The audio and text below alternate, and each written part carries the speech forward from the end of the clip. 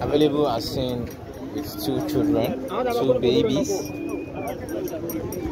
This brown and white is male, while this black and white is female. So, and the mother is still also not old, not much old. So they are good for rearing, as seen.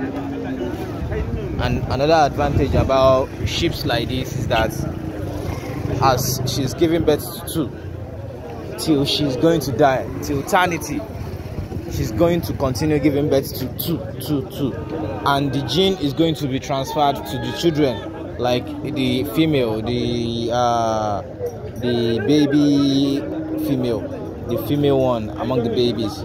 She also, you know, she's going to inherit. She's going to inherit the gene from her mama. So this is advisable for, you know.